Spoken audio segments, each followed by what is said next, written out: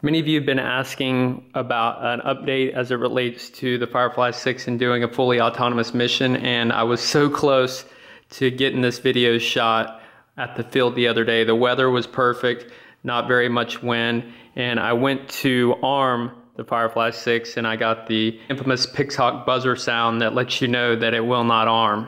And what I came to find out is that the AVA firmware on this Pixhawk had expired. I was running an old version, and it turns out there's a updated firmware. So the lesson that I learned was the next time I decide to go to the field, I need to at least arm at home just to make sure that I can get everything going. And I could have done the firmware update in the field, but what I want to do is show you the process to save your parameters, update the firmware, load new parameters, because you may be running a custom version of the APM firmware. Maybe it's a beta release, and you'll want to know how to do this.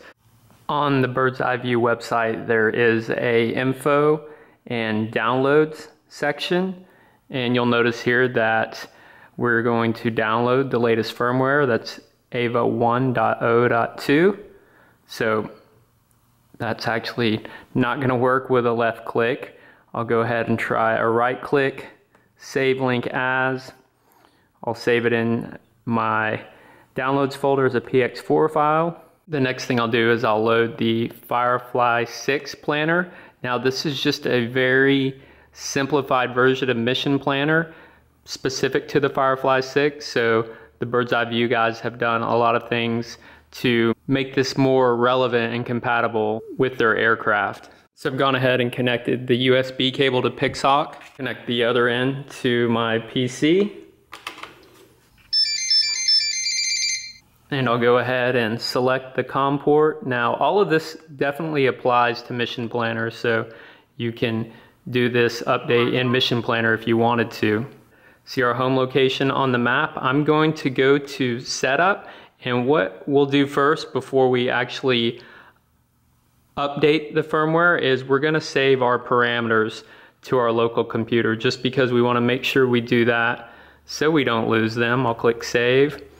We'll just overwrite these ones I did before, and I'll go ahead and replace that. Hit OK. And if you're not aware, let me just show you what this file looks like. It's a long list of your existing parameters line by line. We'll click on the Install Firmware. It'll tell us basically we need to disconnect. So I'm going to disconnect. Now you see we have the Load AVA software button, and 1.02 is the latest version, and it's erasing the existing version. You can see that it's going to start loading our new firmware. Pixhawk has rebooted. It tells us to wait 30 seconds before clicking OK. Let's go back to our main screen. I'll click Connect. The last thing we'll do is we'll go back to Setup, Parameter List, and I'll click the Load button. We'll load our parameters that we saved before and hit OK.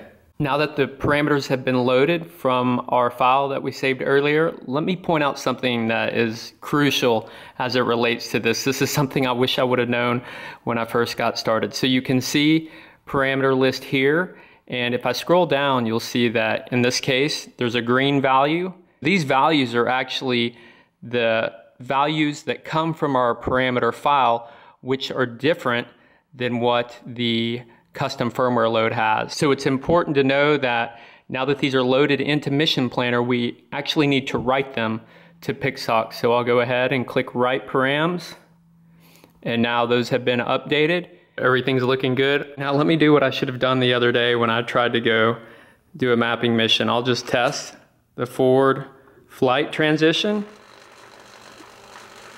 Looks good. We'll bring it back into hover. Let me go ahead and engage our switch. You can hear this ESC's arm. Now let me go ahead and see if I can arm. Yep, I'll just give it a little throttle on the bench. Looks good. Flaps are working. Okay, so now it looks like we're ready to go out and fly a mission. So this week, the weather lets up. It's been quite windy lately. I'm gonna get to the field and I'm gonna do this. So thank you guys for the continued interest. This is a really fun setup to fly, even if you're not doing any sort of autonomous work. Just wanted to share that firmware upgrade process. If you have any questions or comments, please post them below. And until next time, thanks for watching.